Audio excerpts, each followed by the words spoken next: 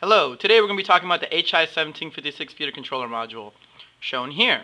This feeder controller module has a load cell input in the front, which is this green connector, and easily plugs into the back of your ControlLogix rack for plug-in use for your 1756 ControlLogix applications. Back here we have a ControlLogix PLC with our plug-in already inside of it, controlling this feeder, which is sitting on a scale that you can't see. This is a vibratory feeder feeding into this bucket right here, and a hopper with all the material we're going to feed. Here I have a computer showing you the RS Logic screen that I program my PLC with, and I'm going to operate it with during this demonstration. And up here there's a little area where I magnify the things I'm changing so you can see what I'm reading and you can see what I'm changing. So let's go ahead and do some tests on the HI1756 feeder controller so you can see how it works.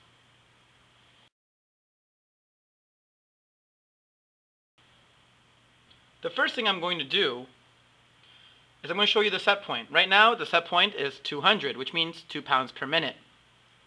If I go up here, I can take a look at my rate of change, which is 0 right now because it's not running, and my motor speed, which is 0 because it's not running. So let's go ahead and start the feeder. I'm going to start the feeder by writing a command to run. I'm then going to come here, make sure my set point is what I want it to be, and then I'm going to show you my set point. This is my rate of change as it's being measured. The number above it is my operating percentage, or my motor speed percentage. As you can see, it will now take a few moments to settle on my initial run. The numbers are already stable.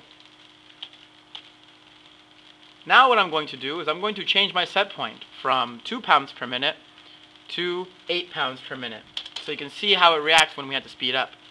So I'm going to write a new set point. I'm going to write a command to initiate that new set point. And as you can see here, my rate of change is being measured and is now stabilizing even as I run at a much higher set point. My motor speed is likewise changing to suit that new set point. It settles pretty quickly, as you can see.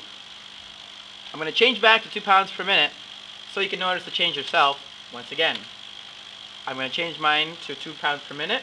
I'm going to write a command to take that new percentage, and as I look at my display once again, it's settling down to 2 pounds per minute from 8 where it was previously, and my operating percentage is likewise stabilizing. It takes a few moments and then it's stable. That's how set points change in the 1756 feeder controller.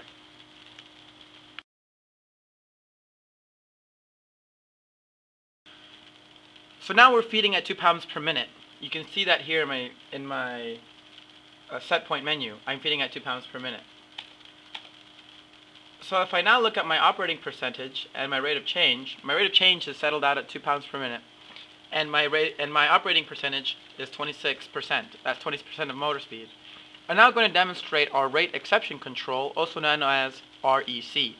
If a technician is working in the area and accidentally happens to lean against the hopper while it's running, it will result in the rate of change to move erratically because of this disturbance. However, the operating percentage will remain stable and make up for this error, as seen here. It stabilizes fairly quickly. Let's say the technician who's walking by was working on a piece of equipment and just happens to leave his toolbox carelessly on the hopper, which is on top of the scale. Normally, this disturbance would cause problems with your feeding. As you can see, the rate of change has changed because of the scale experiencing the disturbance from the toolbox. However, you'll notice the operating percentage is just fine. The motor speed of the motor hasn't changed very much at all. This sort of stability adds accuracy during all feeding operations. As you can see now, we're feeding at a pretty good rate. My rate's locked in at 8 pounds per minute, and my operating percentage is locked in pretty much at 61% of motor speed.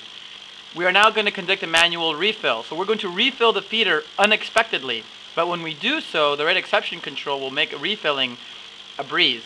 So if one of the operators comes in to refill my hopper, as you can see, the rate of change will start to change because we have a disturbance on the scale.